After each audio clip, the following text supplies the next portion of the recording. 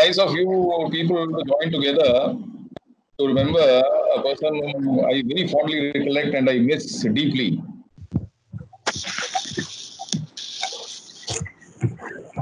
Sir, for me personally, he was always held in awe. So like a typical fresh graduate, was very hesitant even to open my mouth in front of him. You see, it is, I owe this to Rakesh.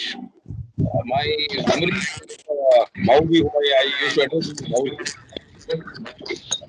My memory goes back to having visited the Patna High Court and Rakesh inviting me to the library and telling me about the Solicitors Club, which was an exclusive preserve of which he was the president.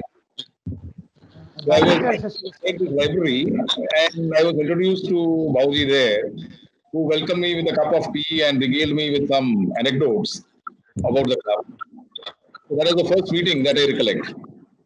Then post that, there were a few matters where Rakesh was kind enough to engage me, and Bauji was also involved in those matters, and that is how our friendship, over a period of time grew, and I got to know him more intimately as a person of great education, as a person who was very generous, and as an alderman in the profession. Now, these kind of people are very rare to find and should be cherished.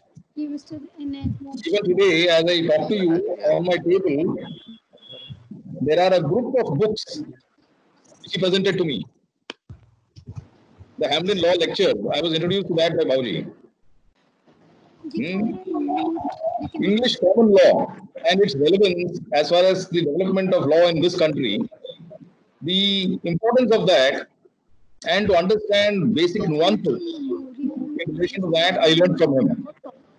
So I used to always look upon these interactions which I used to have in relation to the said matter, where he would come and he would, apart from sharing many other things, we also used to share a smoke. So he was fond of smoking. So I am a smoking partner also, as far as certain things go in Delhi. So I really, and it was unfortunate that when he expired, I was unable to come and be there in Patna to offer my condolences. But a great man will always remain and be cherished in my memories.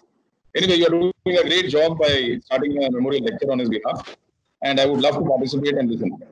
Thank you very much for inviting me. Dr. Maurya has done a commendable job in keeping our minds open, even when we were supposed to keep our doors shut to follow the administrative guidelines in the wake of this corona pandemic. I remember the day corona was, this lockdown was proclaimed. Dr. Maurya talked to me and he stressed the need of a virtual courts argument through video conferencing and meeting through in-conferencing, etc. But the difficulty was that lawyers were not very friendly with this new technology that was required to make it possible. So he decided to come forward and he decided to train us. And that is how he sent us the link when we could join. I, Dr. Rakesh Kumar Samrinder ji, Amit Prakash, host of other. And if we have to count the numbers, it goes more than 100 in these days who have been made familiar with or acquainted with these techniques which we require to adopt while doing this video conferencing. In the process, we had certain presentations on how to make our residential chambers online, what would be the required cyber security precautions, what would be the required internet requirements, etc.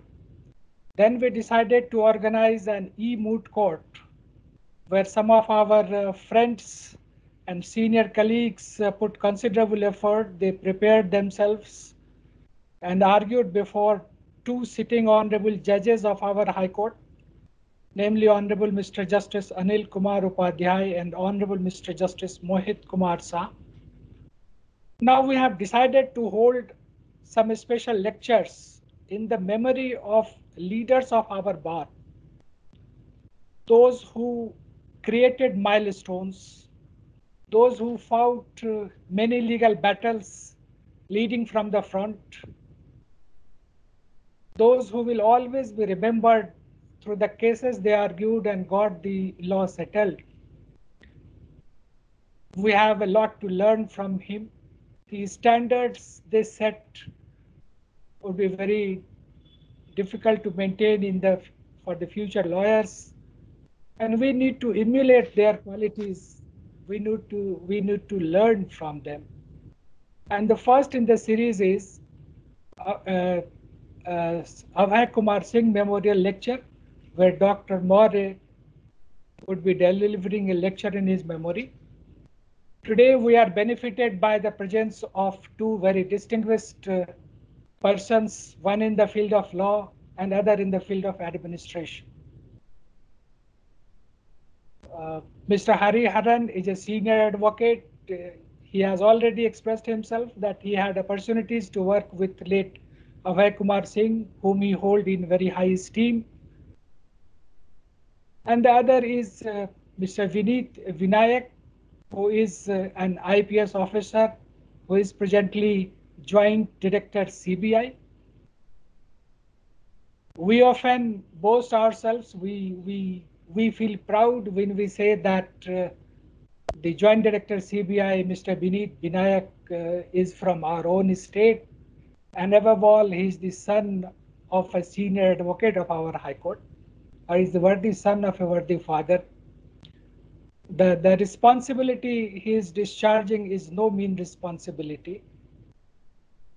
The jurisdiction of a Joint Director CBI is throughout the length and breadth of this country, and he is considered to be a very distinguished IPS officer. I welcome him on my own behalf and on behalf of both and all the guests and participants present here. I welcome Mr. Hariharan, Senior Advocate, on behalf of myself and on behalf of all the guests and the participants here. Now, to begin with, I would request Rakesh Kumar Samrinderji to welcome the guests and introduce the topic. Thereafter, Dr. Maurya will deliver his lecture. Rakesh Kumarji. It is my privilege that I have been invited to give introduction on eve of memorial lecture in fond memory of late Abhoy Kumar Singh, a senior advocate of Patna High Court, which has been organized by the Atmabodh. Atmabodh is a non-profit organization which provides a platform for law students involved in legal aid and human rights activities to continue doing their good work even after joining the legal profession. Hon'ble is currently focusing on capacity development of young lawyers in India so that the better access to justice can be secured at public at large. It is a brainchild of Dr. Maurya Vijay Chandra, who is a practicing advocate in Supreme Court of India.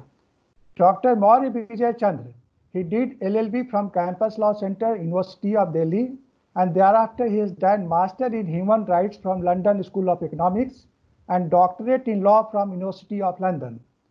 He was also admitted as solicitors in England and Wales in 2005. Dr. Maurya has taught contract and public law to the undergraduates at Queen Mary University of London. He has vast experience in the litigation, mainly in branch of contract, arbitration, and public law. Today, the Atmabodh has organized a memorial lecture in memory of late Abhoy Kumar Singh, a senior advocate of Patna High Court, on the topic Contra Proferentum, the rule, its origin, application, and relevance. This topic relates to the interpretation and construction of contractual terms and is most relevant in the present commercial world. Now, let Abhoy Kumar Singh, a senior advocate popularly known as Abhoy Babu, was a celebrated lawyer and legendary figure in Patna High Court. He was also the president of the prestigious Barrister Association of Patna High Court. He left for Hon'ble abode in the month of September 2019. It is my fortune that I had an active association with Abhay Babu for about 15 years and had occasion to assist him in several cases. He was a man of integrity and practiced on his own terms. He believed in value, ethics, and morality. Abhay Babu was hardworking and hard taskmaster for juniors. He was having knowledge of every branch of law, whether it is criminal, civil, contract, constitution, or service jurisprudence. His practice was not only confined to the Patna High Court, but he also frequently appeared before the Jharkhand High Court, Supreme Court, and Abhay Babu has contributed law contractual matter. In one case related to Bajnath Temple, Devgarh, the case was listed before the division bench of Jharkhand High Court. The Chief Justice was not giving indulgence to Abhay Babu. When he tried to address the court loudly asked him to sit down, otherwise the contempt proceeding would be initiated against him. Abhay Babu told that the Chief Justice, your lordships have ample power to issue contempt, but if your lordship have guts, send me to the jail. I am ready to face the contempt. So Abhay Babu was assertive, fearless, but polite. Abhay Babu, in case of Sajal Chakrabarti, who was ex-chief secretary of Jharkhand relating to fodder scam, gave a new dimension of the concept of issue estoppel, double jeopardy, and doctrine of segregation.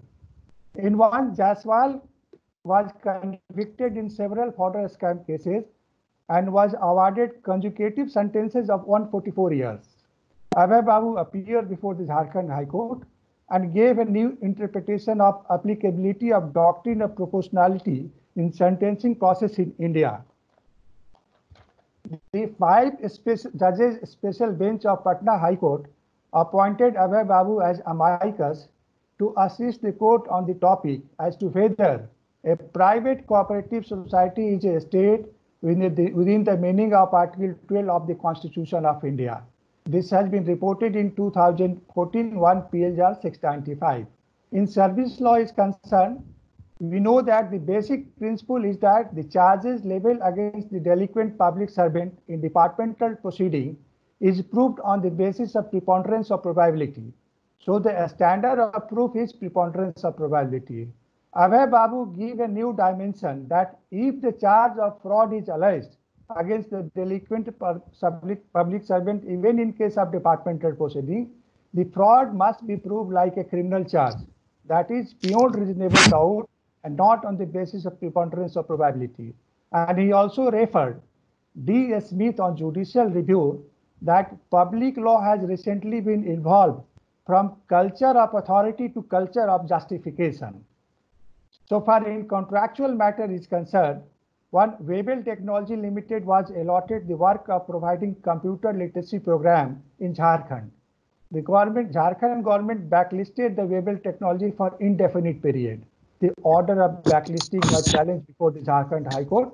Abhay Babu appeared and made a legal proposition that certainty, predictability, and reasonableness are core constitutional value of consideration.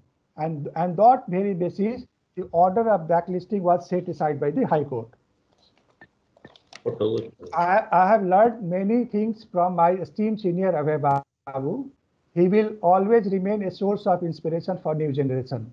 Now I will request Dr. Maurya Vijay Chandra to deliver lecture on the topic of the day, that is contra proferentum. Good afternoon, everybody. Mr. Vineet Vinayak, Mr. Hariharan, Senior Advocate, Delhi High Court, and all others present here today. It is a privilege for me to speak on this topic today in the memory of late Abhoy Kumar Singh, Senior Advocate, Patna High Court. Sir was a very, very towering personality when we had joined the profession. And in fact, Mr. Hariharan was mentioning, the Barristers Association itself was a kind of a place. So just entering that corridor itself made you more disciplined than you ordinarily were, as contrasted to the other flank of the High Court, which houses the Advocates Association. Then you had persons of such caliber, that when you interacted with them, you felt the amount of learning that you need to do to progress in this profession and to reach any height, let alone the heights that they had achieved. And today I'm humbled that I'm speaking in his honor. And of course, I still feel like a child speaking in front of elders, and might not be able to justify the greatness that he embodied. But still, I would try to do justice to the subject that we have chosen. And I would express my gratitude to all colleagues from Patna High Court who have been with me, who have come along to join this movement that we are trying to create, to get everybody online, to start arguing online and in a paperless manner. And the people with such seniority and experience as Mr. Rakesh Samrendra and Mr. Vinodanand Mishra, Mr. Ravindra Kumar, all others, they have joined and are actually spending 2 hours every day, not only learning themselves, but also passing on the knowledge that or the skills that they are picking up to others, and encouraging others to come on, and assuring them that this is nothing that is going to be, that's very difficult to latch on to. And I would also like to mention that Mr. Vinodanand Mishra had this great idea about lacing these ICT sessions with substantive law sessions, where we could invite speakers to enlighten all the others once in a week to learn on the latest developments. Now, coming to the topic that I need to speak on today, my experience and exposure to this particular rule has been as a student of contract law, as a person who's taught contract law in an undergrad class. And when reading this rule as a student or as a teacher, the significance of this rule did not dawn on me as much as it dawned when I started practicing. And when I started practicing, by this I mean my practice as a solicitor in England. And there I was an in-house counsel, and I was doing a lot of work on structuring international contracts on infrastructure development. And it's very interesting. And until then, I did not have the businessman's mind. So things were like very cut and dry for me. So I was surprised when one of my internal clients, he said, look, you look at this contract, and you have to word it in a manner that the other side should not get out of it. We should be able to get out of it whenever we want. I mean, this kind of a valve situation was something like very contrary to the basic notions of justice, fairness, and equality that I had grown up with. And but later, as I realized that this is the harsh reality of the commercial world that we are in. So we all seek advantage for us and the disadvantage for others. And it is in this context that this rule perhaps originated. Now, I will go back to the origin of the rule a little bit later, but before I talk about the origins, I would like to introduce the meaning of the rule. Of course, all of us are practicing lawyers, so most of us will be aware of it, but still, for the sake of completeness, I will sort of draw on some Supreme Court decisions to explain the rule. Now, there are various decisions in which this rule has been explained, but I have chosen three of the decisions which contain the rules in the most succinct manner and have quoted certain texts, English texts, with approval. One is Messrs. IP Investment Corporation versus New India Assurance. Now, this is a 2016 judgment, and I have chosen this because it's penned by Honorable Justice Nageshwar Rao. L. Nageshwar Rao, and this is the kind of interpretation that we are likely to see for foreseeable future. In this judgment, the court has quoted McGillivray on insurance law, and it says the contra preferentum rule of construction arises only when there is a wording employed by those drafting the clause which leaves the court unable to decide by ordinary principles of interpretation which of the two meanings is the right one. One must not use the rule to create the ambiguity, one must find ambiguity first. The words should receive their ordinary and natural meaning unless that is displaced by real ambiguity either appearing on the face of the policy or possibly by extrinsic evidence surrounding circumstances. Quite apart from contradictory clauses in policies, ambiguities, and here policies are insurance policy is being talked about, ambiguities are common in them, and it is often very uncertain when the parties to them mean. In such cases, the rule is that the policy being drafted in language chosen by insurers must be taken most strongly against them. It is constructed contra preferentum against those who offer.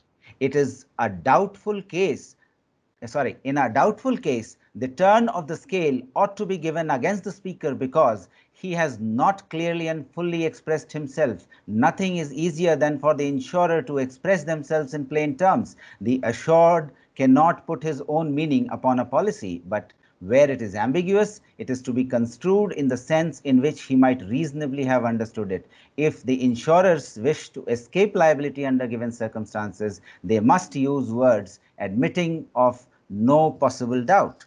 Now, the court goes on further and deals with other texts as well, but the crux is that the rule applies when there is ambiguity, and that ambiguity cannot be cleared, reconciled, or harmoniously interpreted with the aid of all other aids of constructions of contract. So this is in essence a rule of last resort.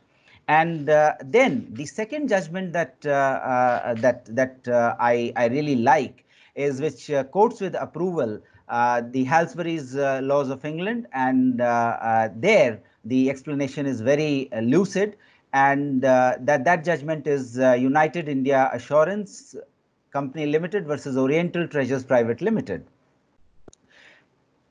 The court quotes the Halsbury Laws of England and says, contra preferentum rule. Where there is ambiguity in the policy, the court will apply the contra preferentum rule. Where a policy is produced by the insurers, it is their business to see that precision and clarity are attained. And if they fail to do so, the ambiguity will be resolved by adopting the construction favorable to the insured. Similarly, as regards language which emanates from the insured, such as the language used in answer to question in the proposal or a slip, a construction favorable to the insurers will prevail if the insured has created any ambiguity. This rule, however, only becomes operative when the words are truly ambiguous. It is a rule for resolving ambiguity, and it cannot be invoked with a view to creating a doubt. Therefore, where the words used are free from ambiguity in the sense that fairly and reasonably construed, they admit of only one meaning, the rule has no application. Now here, as we may notice, that the interpretation is against the parties offering the particular term. So in this case, the authors of Halsbury's Laws of England have balanced that if in the same contract there is one author of one term and another author of another term, then the rule has to be interpreted against the person who is apparently the author of that particular term. So the rule applies, if we were to go by this definition, to the various terms of the contract separately and not to the contract as a whole. Now, the third judgment that I would like to point out today is Sushila and Indravan Gandhi versus the New India Assurance Company. Now, this is a very recent decision, April this year, and penned by Justice Nariman. Again, this is a very useful compilation of all the material and all the definitions and understanding of this particular rule. And if we look at it, it also cites one of the earlier decision of the court in Industrial Promotion Investment Corporation of Orissa Limited versus New India Assurance Limited, and it again is in the context of the law of insurance. So in this judgment again, what the court says is the same thing, that that if a contract has to be interpreted, then the term has to be interpreted against the person who proffers the term. So whoever has spoken about the term, whoever has drafted the terms, and he has to be at a disadvantage when it is to be interpreted. Now, going by this, perhaps and other texts as well, an impression is created that this rule has originated in the law of insurance. Now, is that the case? I recently stumbled upon a research which dispels this notion. I mean, this is a notion which even I carried until very recently, that this has its origin in the law of insurance, and I was looking at the at containing the effects of this rule for towards my advantage in particular matters to the law of insurance. And then I realized that no, this is not a rule that originated in the law of insurance. It actually originated way back in 14th century in by the glossator's of US Commons. So the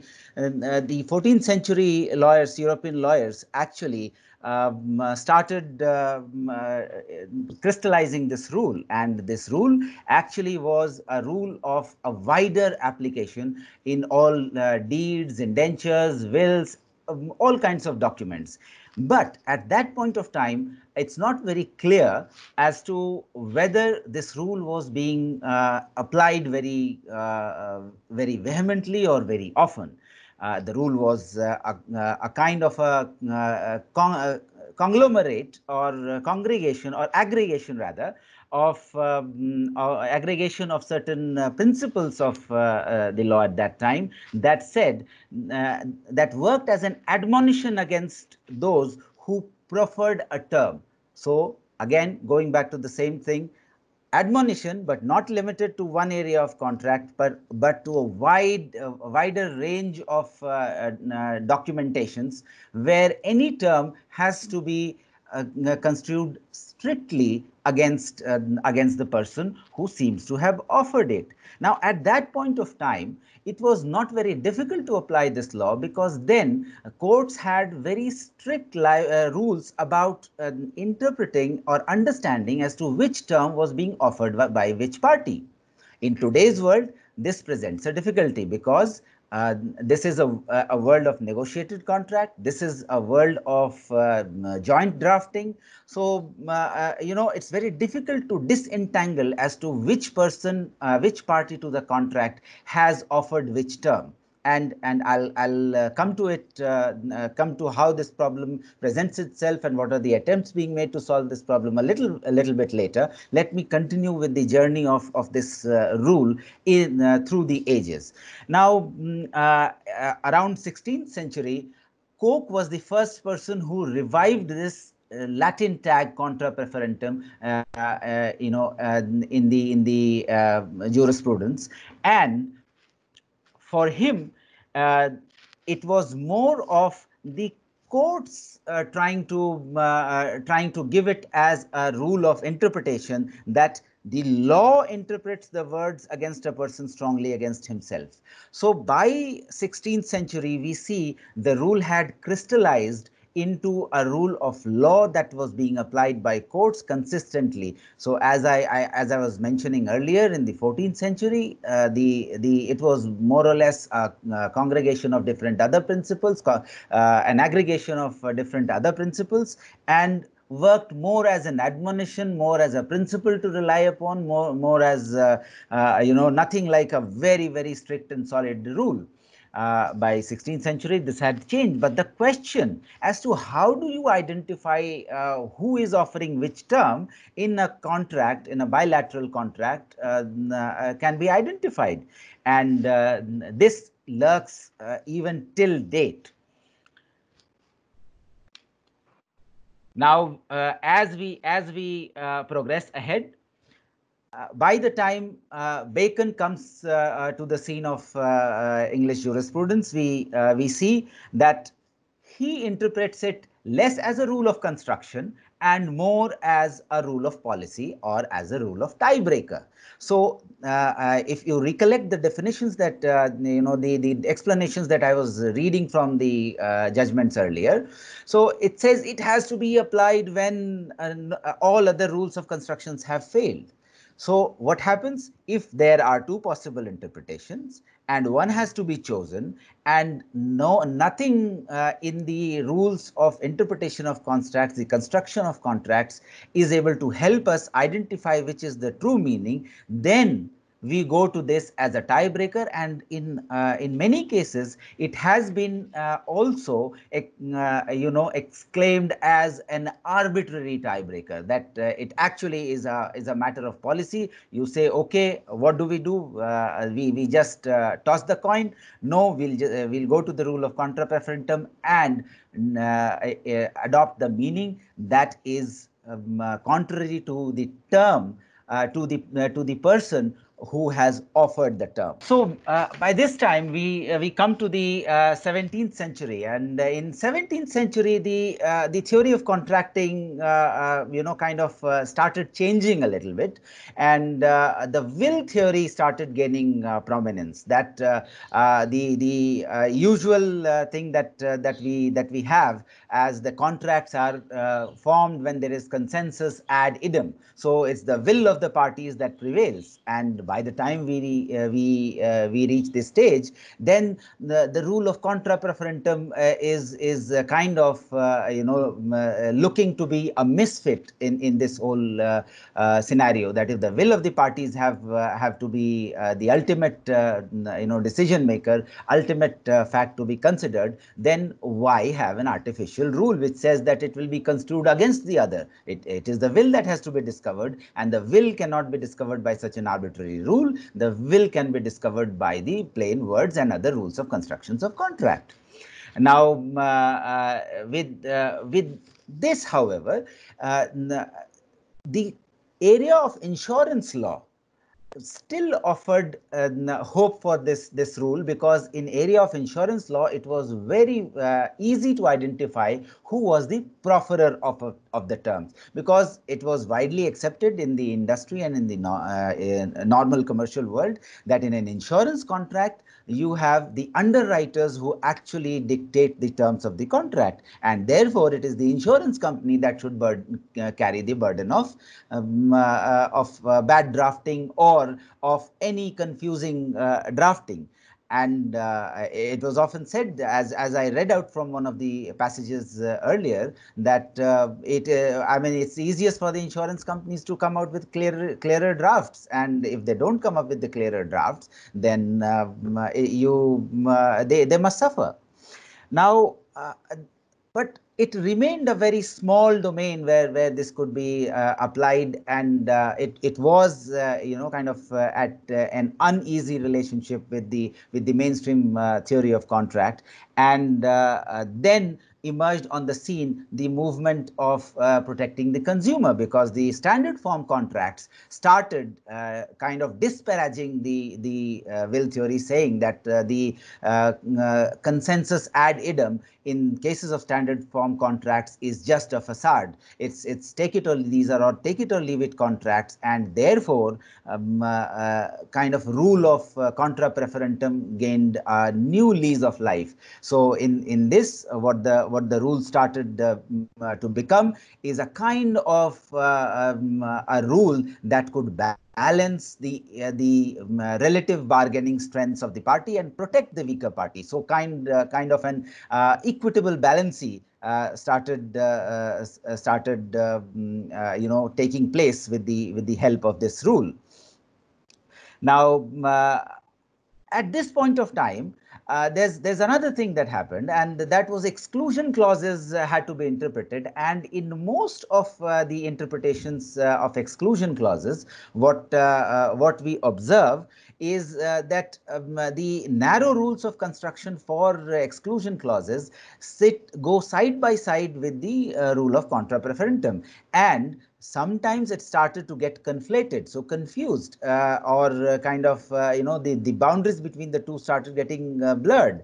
But the distinction is very important and needs to be understood and maintained, because the rule of contra preferentum, even today as we see in the latest judgment that I cited, is that when all rules of construction fail, only then the rule of contra preferentum applies. Whereas in the in case of rules of constructions, narrow rules of constructions of exclusion clauses, it is after all a rule of construction which needs to be applied beforehand, before we reach the rule of contra preferentum. So, I mean, these two rules are different. Coming back to the rule of contra preferentum, in 1977, with the enactment of the Unfair Contract Terms Act in the UK, again, there was a sudden vacuum where this rule could be applied. Of course, the insurance contracts in the traditional sense could be applied, but what about other areas? The consumers were now protected by statutory law, so therefore this particular rule seems to be of sort of going into irrelevance. And then in the year 1998, there came the investor compensation scheme versus West Bromwich Building Society judgment, where Lord Hoffman virtually rewrote the rules of constructions of a contract, and he gave various principles, five principles on which the contracts should be interpreted, and which did not contain the rule of contra preferentum. In fact, that generation actually sometimes slights at this rule, saying that if you have reached to this rule, then this rule doesn't is not needed. And so the principles of interpretation and construction of contracts are sufficient and good to allow any judge, any court, any person to understand what the contract, what the parties meant by what they wrote. Then what is the rule of contra preferentum here for today? Very interestingly, if you look at the Indian jurisprudence, there are three categories in which this rule has been applied. And the first category, of course, naturally is the your insurance contracts. You'll see a lot of cases in the insurance contract areas which cites this rule and goes on to give an exposition on it, apply it or not apply it. The second category, and this was a little bit surprising to me, was employment law. Now, when you look at employment law, I mean, service law as we understand it, it is mostly statutory, but the contractual employment law, which revolves around contracts between employees and employers, that has attracted some applicability of this rule as well. And the Bank of India versus K. Mohandas 2009 judgment, which interpreted the VRS rules of the banks, use this doctrine, and ever since this doctrine has been referred to, or this rule has been referred to in the subsequent judgments relating to employment contracts. And then this has also been referred to and interpreted in commercial contracts. So commercial contracts, I don't mean to say that insurance contracts are different from commercial contracts, but yes, from looked at from the perspective of this rule of contra preferentum, they do form separate buckets. So insurance contract is a specialist area, specialized commercial contracts where this rule has thrived, and has kind of brushed aside the inherent dilemma that it carries about who is the author of the term.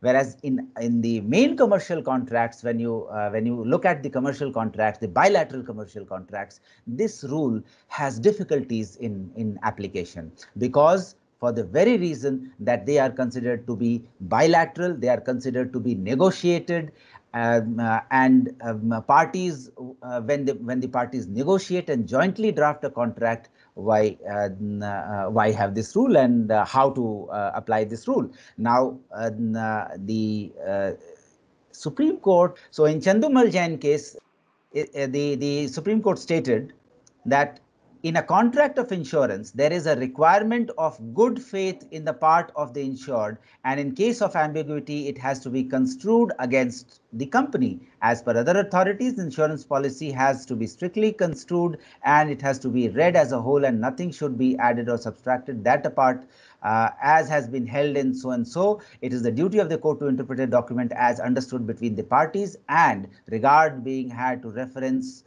to the stipulations contained in it. Now, so far as from where I read this Supreme Court judgment, Constitution Bench judgment, it reiterates the same thing, that this is the rule of last resort.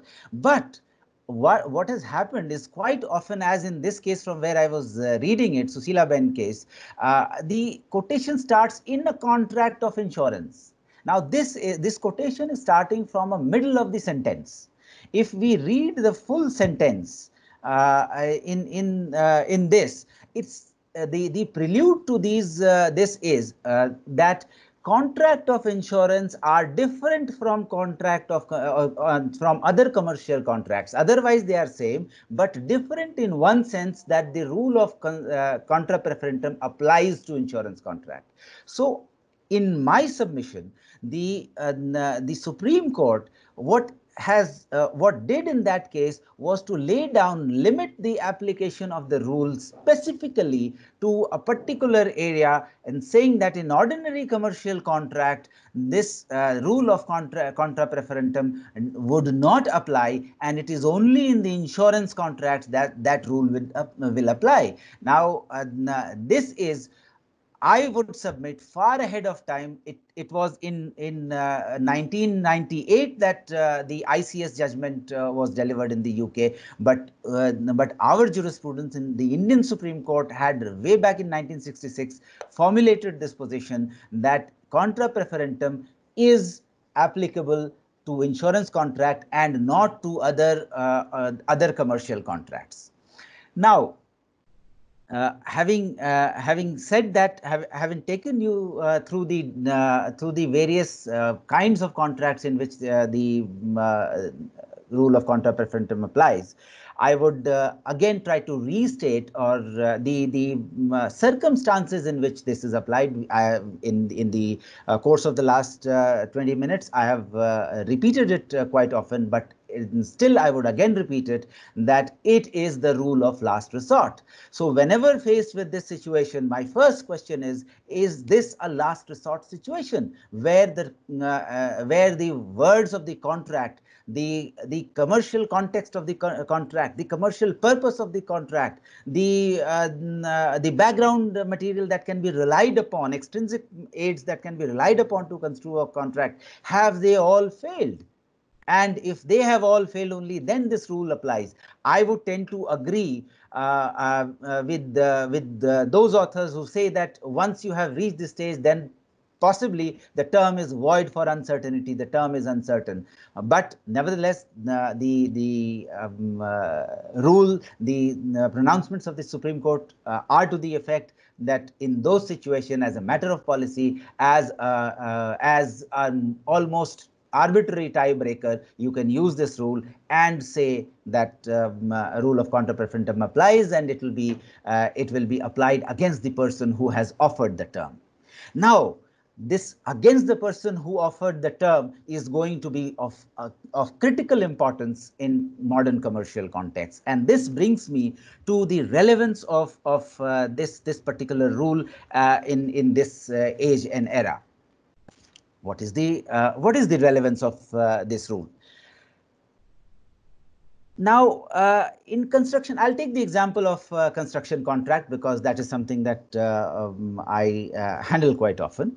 And in construction contracts, what happens is that there is a plea that, look, the government has floated this RFP. The contract terms were already there, and based on those contract terms, which is take it or leave it term, we have entered into this contract, we have bid, and therefore the rules, the terms of this contract should be interpreted against the government. No problem on the face of it. This is very attractive, and this is creating trouble for a lot of government enterprises. And but we need to scratch the surface. How is a government contract interpreted or entered into, rather? How does it get formulated? Look at any infrastructure contract. For example, highway development contract. Now, if you recall, when we were students, there was a lot of halla about World Bank conditionalities and all that. We have almost forgotten that. So, for infrastructure development, a country like India doesn't have its own capital. It needs to borrow capital to develop infrastructure so that it can achieve economic growth and then repay the capital to foreign lenders. Now, when the capital comes, it comes with conditionalities. You have to have this kind of contracting framework. You have to have X score in ease of doing business and all that. You have to have rule of law. Then gradually comes in that, okay, these are the models of contracting. Why don't you adopt them? Then, so actually, if a public-private partnership contract is entered into, it's not a contract that the government has negotiated or the government has stipulated as an arbitrary and dominant party in the contract. Actually, the government first adopts, and there it's the weaker party, the framework that is proposed by its lenders. Then that goes through a process of negotiation. I'm sure many of you must have participated in those seminars organized by trade bodies like FICCIs, ASSOCHAM, CIIs, where various lectures are given to government departments and key influences, key decision makers are invited, and they are influenced about one way or the other the contract should look like or the framework should look like. Then you have an extensive consultation processes where the industry gives its inputs to bodies like Niti Aayog, to bodies like the ministry, and then after that a draft contract, draft concession agreement, or a draft EPC contract is prepared, and based on that draft you have an RFP. So if you scratch beneath the surface, no government contract is actually a contract where the government is a dominant party. It has actually negotiated the contract with the private sector even before the RFP was issued, because it wants the private sector to come in and participate and invest in it, or to carry out its projects. And therefore, the rule of contra preferentum ought to have a limited applicability in these kind of contracts. Now, come back to the other important area of law that we stated, the employment contracts. Of course, the banks framed the employment regulations, but was there not a collective bargaining? Would not have the Bankers Employees Association, Officers Association be a part of that that drafting process? Why should the bank be saddled with this responsibility? How could you identify that it was the bank who had authored the contract? Yes, in a technical sense, in a de jure sense, of course, yes, the regulations were adopted by the board of a particular bank, and therefore it can said to have been authored by that particular bank. But was it in reality? Now, why do I fret so much about it? There is another commercial context to it.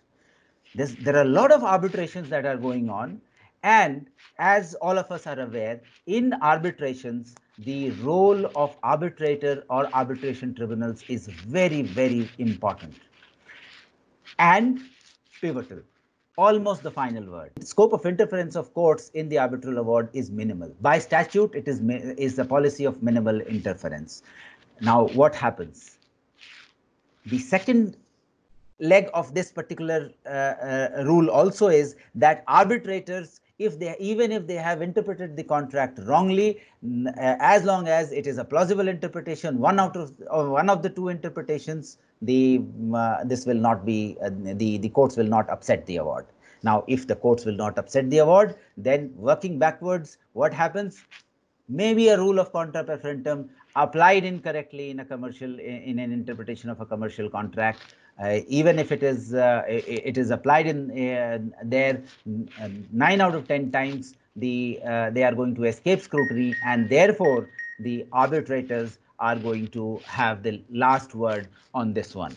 And in very recent pronouncements of the Supreme Court, I have seen that that this is what is happening, and I would reserve this for some other day. But what is happening is that that awards which are palpably incorrect are passing the muster just because the scope of interference is very limited by the courts, and therefore the arbitrators are now using, or rather I would say misusing, this rule to interpret contracts in particular manners that are leaned in favor of one party or the other. Of course, in individual contracts they are being challenged, and there are individual remedies to it. But as a collective, we need to think as to what is the role and relevance of this doctrine, which originated in the 14th century and which is not a doctrine that has remained consistent through the ages.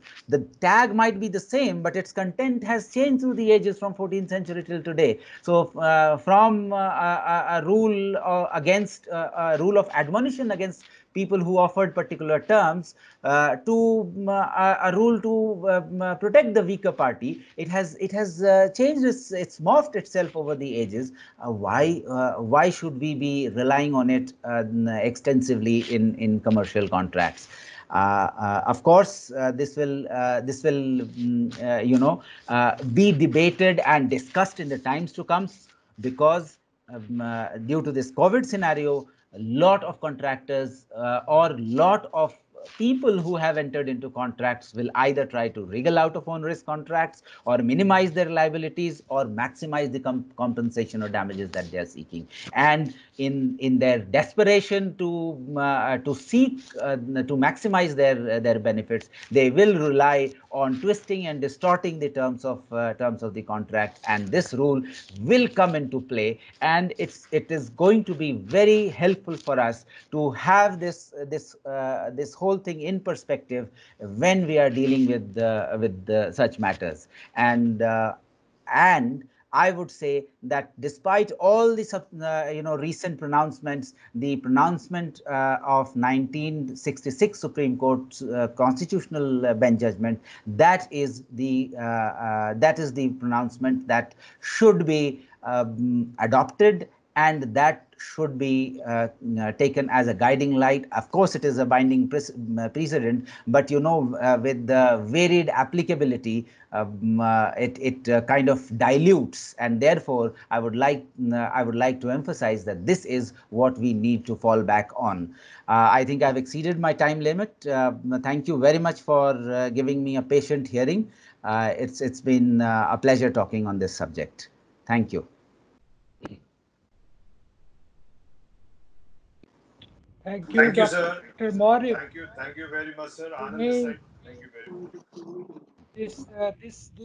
The kind of lecture you delivered could not have been possible without burning the midnight oil.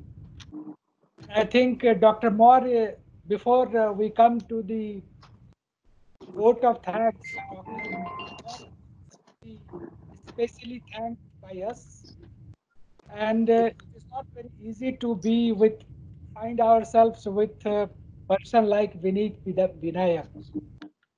I think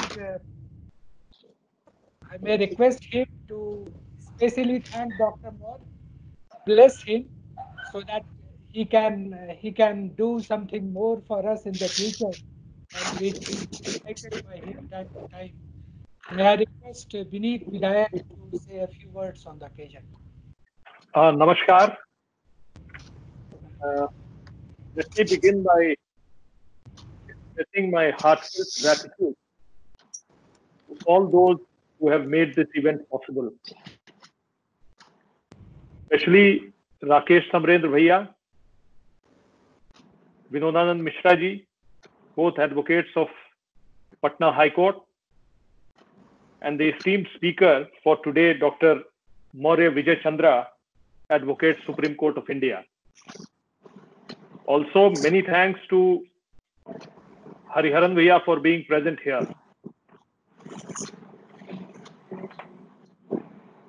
Speaking about my father, let me admit that as all kids of our time, we grew up in a very strict and a discipline-oriented environment. With all the indulgent communication being limited to that being with the mother. But I always felt that my dad was proud of our achievements and that I have learned a lot from him by just watching his conduct and his maintenance and his reliance on high standards of integrity and personal conduct. Though I never found myself adequately equipped to discuss with him the nuances of law, I tried to make it up with my anecdotal experiences as a police officer.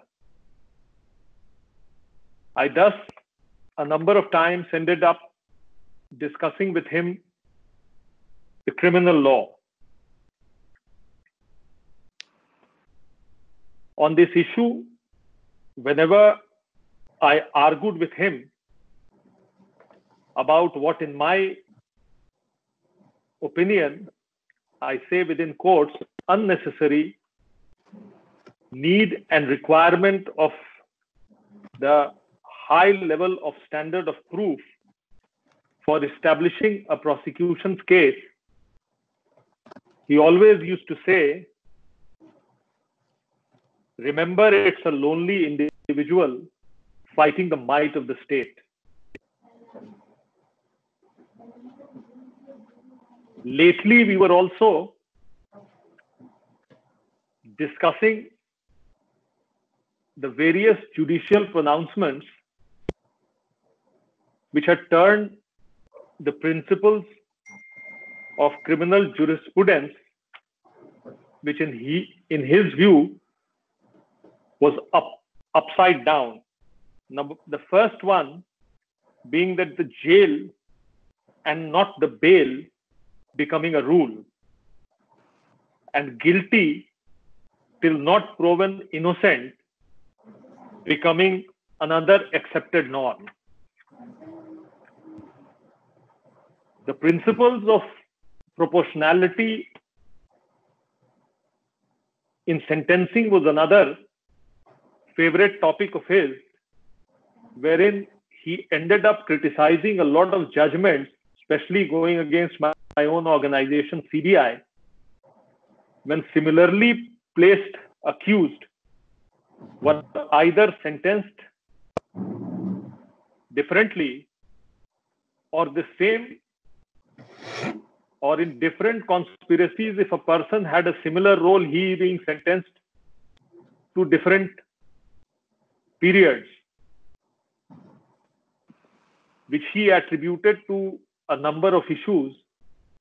One major thing being the weakness in the bar. I don't know how far he was correct on this issue. I leave this as a food for thought for all the people who are esteemed members of the bar and have an onerous responsibilities upon them. Friends, I must candidly admit that these thoughts and deliberations which we used to have definitely have had a significant bearing and imprint on my conduct and performance, and in my appreciation of the evidence and issues as a police officer or an investigator in a leadership role. I am very, very thankful to all of you for this wonderful effort. And I'm sure that there would have been a lot of takeaways and value addition to our own domain knowledge on the issue from whatever has been eloquently spoken by Dr. Maurya. Thank you very much and namaskar. Thank you, sir. Now Thank you, sir. I Thank you, sir. request Amit Prakash to propose a vote of thanks, and thereafter. First of all, I thank Atmabodh, especially the speaker, Mr. Maurya Vijay Chandra, who has not only given us a very enlightening and illuminating views about the topic, but it was also very didactic and quite of learning from it. And his efforts was consistent with the effort the late Mr. Abhay Singh, as we knew him, and that he used to work overtime on a brief, and he was doing all justice for the client. So Maurya's effort was consistent with the great personality of Dr. Abhay Singh. My thanks to him, and my thanks to all the colleagues and others who have joined in this lecture, especially the two chief guests, one Mr. Hariharan, about whom I have only heard. I have never met him, but it is said that he is an authority on criminal law. I take this occasion to tax him and also to invite him in one of the platforms of Atmabodh to enlighten us on any of the topic of criminal law which he would choose. My special invitation and a special request to him. Apart from that, about great Abhay Singh, late Abhay Singh, I associate myself fully with the sentiments expressed by my elder brother Rakesh Samrendra, who was very much associated with him. And I only recall one anecdote with his son, Mr. Vineet Vinayak, with whom I met with a very common friend, Mr. Ajay Narayan. So I met him, we discussed about Abhay Singh. So I said that all said and done is beyond our reach. I was a very junior lawyer at that time. He said, why you are saying like this, Hon'ble? He is very costly and it is very hard for a junior to approach him. Then he took it, but not took it as an offense, but as a friend we were discussing. But like, no, Amit, you don't know him then. You don't know him fully. He also does pro bono cases. So I said, does he do that? But he doesn't have a reputation, because whenever I have heard of him, nobody says you cannot reach Abhay Singh because he works a lot, but he charges also a lot. But later on, when I grew older in bar, there were certain topics that were very dear to him, or certain issues which were very dear to him, and he used to devote time. So in his great memory, we have learnt a lot. And I conclude this by saying that I was enlightened by his son, that not only he does work for a paymaster, but does it for a good cause also. Thanks a lot.